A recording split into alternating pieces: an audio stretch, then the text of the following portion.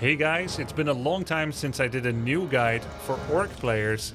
So here is my new Bloody Beginner orc guide. The last one is several years old by now, so it was time for a refreshment. Why do I call them Bloody Beginner guides? Well, this is a term I picked up from skiing. I was getting skiing training once in Austria, and they called us Bloody Beginners. Why bloody? Because you fall a lot and hurt yourself. That's why it gets bloody. So, let's begin. You start with 5 workers, and your first peon builds an altar. You immediately train 2 new peons. Always try to have 2 peons in production, whenever possible. Your altar is now starting, and the first new peon that comes out, you make a burrow with it. The next new peon that comes out, you make a barracks with it. The next peon that comes out, you fill up your gold mine until you have 5 peons. You can continually hold shift and drag left click rectangles over them to see how many workers you have. Don't put 6 inside. All new peons go to wood. And when your altar finishes, you make Blade Master. Now you're gonna make peons until you reach 17 population. And you wait for your barracks to finish. When your barracks finishes, you're gonna make a grunt. And when your blade finishes, you're gonna scale mirror image. And you're gonna start creeping, making sure to tank with your mirror image. We'll start with Blade Master and a bunch of grunts, and then we're gonna get extra. We're at 20 population. Once we reach 160 gold, we're gonna make second burrow, which is now, or a bit earlier. And the next thing we do, our next investment at 1 grunt and blade finishing and 20 population, we're gonna go to tier 2, upgrade to stronghold. You don't have money for it yet, but you can get it soon enough. So we pick mirror image, we walk to the creep camp, we cast mirror image, we get near, and then we send in the mirror image first, and then we attack the biggest level creep first with everything. We upgrade to tier 2. And once our burrow finishes, we'll have enough gold for another grunt. Pick up the items. On this particular camp, the level 1s are better to kill than level 2. They deal more damage and they have less health. We finish the camp and we start second grunt. The moment you have 130 gold after your second grunt, Voodoo Lounge. Okay, we finish the camp. We go to the next green camp. We still only have 1 grunt, so we're no stronger than we were. We summon mirror image, rinse and repeat, send it to tank, and then we kill the highest level creep. I like to put all my lumber peons in a control group that's far away on the keyboard. I actually use control 0. This may be a bit far for you. I do use 2 hands to reach it, but I like it out of reach so I can't accidentally click them. Once you get level 2, you can start an orange camp. You can take almost any orange camp with the army that you have now. Take down ranged creeps first. They tend to do the most damage.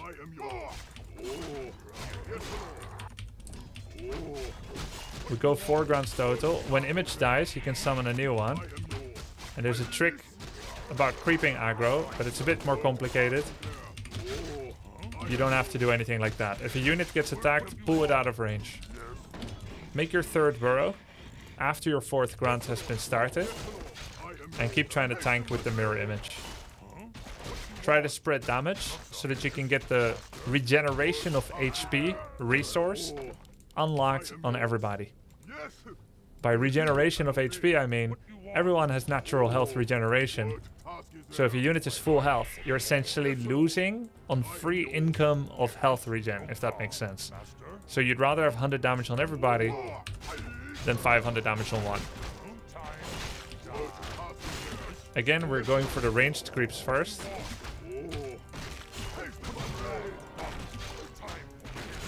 And once units drop to about half life, remove them from the fight and rejoin later.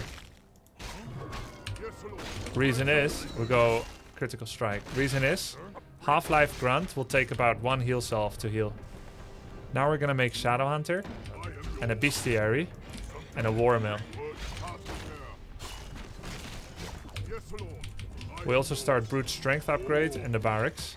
I like to put both of my unit production buildings in one control group. You can press tab to go to the next. So I would press control group. G for grunt. That's my hotkey. Then I would press tab and press R. That's my preferred system. You may have a different system. Use the heal salve to heal those that are hurt. And continue. Now that your war mill is building, you can put all your peons to work on that spot in the map. Now, of course, we are completely playing blind. There is a reason for that. I cannot cover all potential scout routes and reactions in a bloody beginner guide. Additionally, beginners are so unaware of what everything means when you scout that you might as well not know and just do the same thing. It's not StarCraft, where a rush can catch you unawares. We get Hex, Raider. Generally, there's no cheeses that auto-defeats you. So for this image, we're gonna send it into their main, and that will be our scout. We're gonna bring a peon to our expo. And we're making Raiders and Ensnare. Pick up a heal salve and a clarity. And you'll note that I'm like standing still, which is normally part of the rules of thumb of something to avoid in an RTS. That's because I'm not stressing out too much. I'm keeping my game pace low so that you can keep up with it as well. We make expo. It's fine to put everything in one control group. I personally like to also put my Raider in control group 2 by himself. So 1 is everyone, and then 2 is only the Raider. We create this. Again, we can do a bit of tanking with the mirror image, like so. We're gonna need another burrow. I like to get fortified defenses. A lot of people skip this, but it's risky.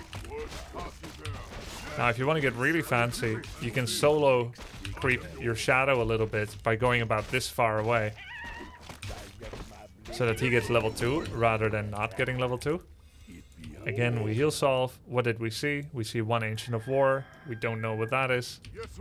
We can just send another image, right, to scout. He's right here. Archers and Huntresses. My suggestion is anytime you meet someone, first pull back, because it gives you time to think.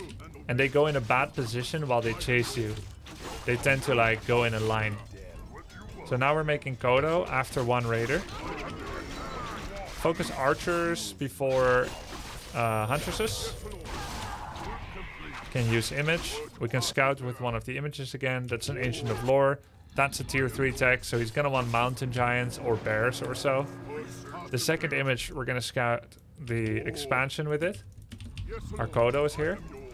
Now this is the point in the guide where you can counter what the opponent is doing. It's always fine to open with 4 grunts, a Raider and a Kodo, or maybe 2 Raiders into a Kodo. But here we really start to deviate and to counter what they are doing. So let's say you're facing Chimeras or Frostworms. You're gonna start making Headhunters, maybe another Kodo, or you're gonna go for a Wyvern, or you're gonna go for another Raider. Everything is fine. I'll make a Wind Rider. I'm gonna show you how you can creep this Magnetar quite easily without taking as much damage, rather than when you just charge into it. I'm not expecting you to remember this, but it is kind of a display of how creep manipulation helps you to be far more efficient, because notice the rest of them aren't fighting. The Ogre Mage isn't here at all. So it's more of like a showcase, rather than that I'm expecting you to counter it. So once I start getting a lot of like units from my bestiary, I like to generally group all of my bestiaries in group 2. And only my barracks units, well specifically only my grunts, in group 1. So what we got now is Shadow, Blades and all grunts in 1. This is my attack move army. And then everything else in 2. It's a bit strange because you're microing multiple different types of units all in one group. But it kind of makes sense to me at least, because if I meet an enemy air unit, I'm generally gonna hit this group. I'm gonna ensnare the air unit with Raider, who is on tap in the group, so I don't need to tap. And then I'm gonna attack it with all these units who have piercing damage, which deals bonus damage to air. Every now and then trickle in an extra peon on lumber. Note that I sent all 5 of my lumber workers out of 7, so 5 out of 7. I sent all of them to my expansion to fully saturate the mine. This is essentially like a loan. We're getting a jump start on mining, but it's gonna beggar our lumber income for some time to come. And that's too bad. But we can fix that by occasionally trickling a peon in. By occasionally trickling a peon in, we're preventing like a large gold deficit when we already made a large gold investment. But we're still going to be able to get lumber for future generation, future tech and so on. So now we have 2 here, a 3rd one there, and we have 1 on wood here. So we have 4. That's still not a lot. Let's get at least to 5. And you'll note that if I hadn't done it, I wouldn't even have enough lumber to go to tier 3 right now. But now I do. I may or may not spend it on tier 3, but at least you can see, like, hey, that looks kind of balanced. Had I not made any except 2, I would be at 20 wood right now. So we just made a combination of stuff. You can make all kinds of different things. Once your group 2 is too big, you can start adding your Kodos to group 2 to group 1 instead. Grunt Kodo, and then just keep this army in group number 2. You can also learn to use a 3rd control group. I'm gonna go to tier 3. Because I have a large, varied army, I went to go ahead and go for a armor upgrade, which helps everybody.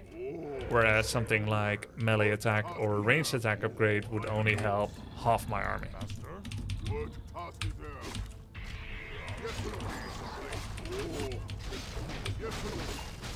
Creeping this one right now. We're getting a real nice big army. We have 3 of the best items in the game. I hope you'll get as lucky as I do.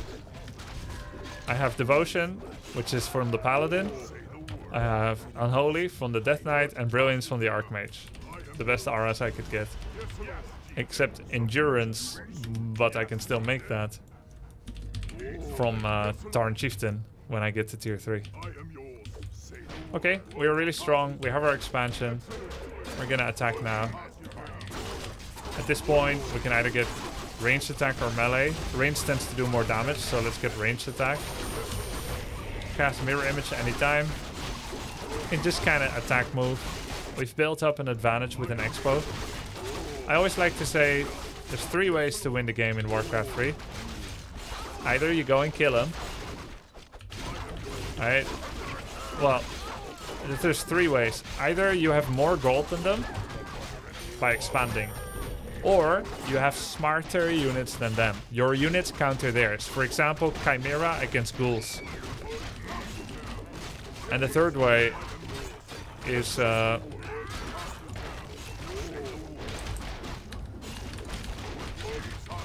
either you have more gold, or you have better fights, or you have better units. Those are the 3 ways. So, better fight, better unit, or bigger army. Let's say. Bigger army or better fight, better unit. Something like that, right? So either you counter them, you have more money, or you fight with a bigger army. So in this case, I have a bigger army and I have more money. So I have all the advantages in the game. Now we're gonna get drums. I'm getting 2 upgrades. I would say 2nd barracks is the best. We're still relatively low on wood.